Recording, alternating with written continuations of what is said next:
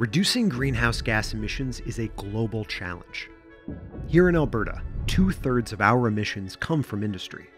To get to net zero, we're going to need to transform. We're going to need to innovate. We're going to need to get to work.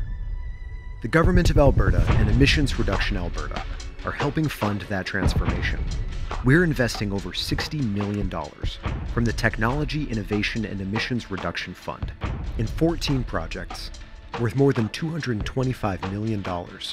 They provide a wide variety of solutions, including turning bitumen into battery materials for electric vehicles, transforming how cement is made and used, creating a regenerative fertilizer, electrifying industrial processes, and using geothermal to power forestry operations. This investment will help our major industries, including heavy freight, agriculture, forestry, manufacturing, energy, and more. If successful, these projects are estimated to deliver annual GHG reductions of 129,000 tons, cumulative reductions of 700,000 tons by 2030, and 2.3 million tons by 2050.